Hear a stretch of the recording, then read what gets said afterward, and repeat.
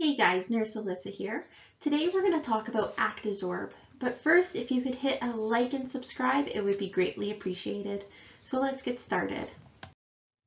So Actisorb is a dressing that contains activated charcoal, and that charcoal is impregnated with silver. And then it's all encased in a nylon sleeve. So the activated charcoal traps the bacteria, which is then killed by the silver. So the silver kills the bacteria and then absorbs any bacteria toxins to decrease odor of the wound. So if somebody's sitting next to you, you can't smell the odorous wound. So we would use this dressing for odorous wounds resulting from infection, bacterial contamination, or malignancy. You're going to first ensure that you know why the wound has an odor, because you want to correct the underlying issue first.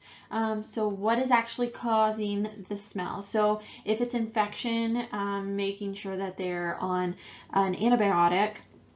If it's malignant, obviously we're not going to be able to correct that, but we need to know the etiology of the wound before placing the Actisorb on the wound.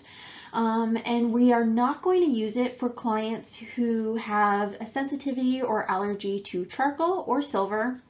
And we're not going to cut this dressing. We have to make sure that it's completely sealed. That's how it's going to work properly and keep in the odor in the dressing itself. So how we use Actisorb is you're first going to clean the wound. Normally I would use normal saline. You're going to flush the wound of any debris and the peri-wound. You're then going to dry the peri-wound. Then you're going to choose the appropriate size Actisorb dressing because you do not want to cut the Actisorb. So you're going to apply it dry onto the wound, and then you're going to use an appropriate cover dressing. So you're going to have the Actisorb, and then you're going to be putting a dressing over top to maintain moisture balance, just to collect any exudate coming off the wound. To remove the Actisorb, you want to use forceps to gently remove it from the wound base. Now, if you are having problems and it is a little sticky, you're going to soak it with normal saline and just leave it for a few seconds and it should lift off easily.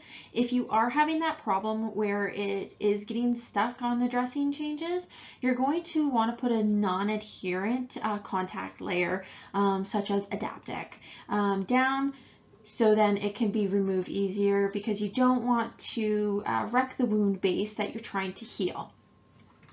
So then the frequency of the dressing changes, so it can be left up to 7 days, but the more exudate you have, the sooner you'll have to change it. As soon as the dressing is no longer managing the odor, that's when you want to change it. Or if your outer dressing gets saturated, you're going to want to change it. The expected outcome of Actisorb is that it's managing the odor of the wound. Sometimes you have malignant wounds or very infected wounds, and they can get quite smelly. So we want to make sure that we're managing that so it's not bugging the patient or they don't feel self-conscious about the odor of the wound. So that's all I have for this video. I'll catch you next time.